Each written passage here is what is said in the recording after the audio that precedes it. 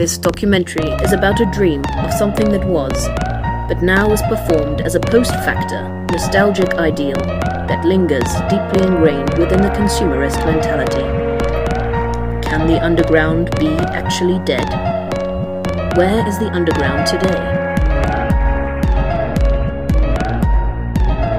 Can it actually change the place of its appearance? Does the underground have to lay within the underground?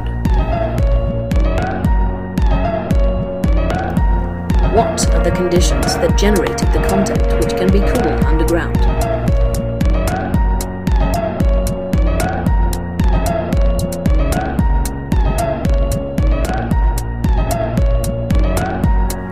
Is it content or is it conditions?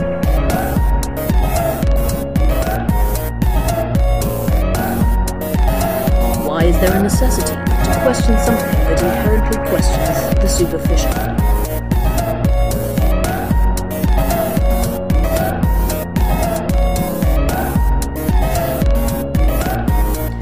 We take off for a journey into the underground reality of cinema in the global city of Amsterdam.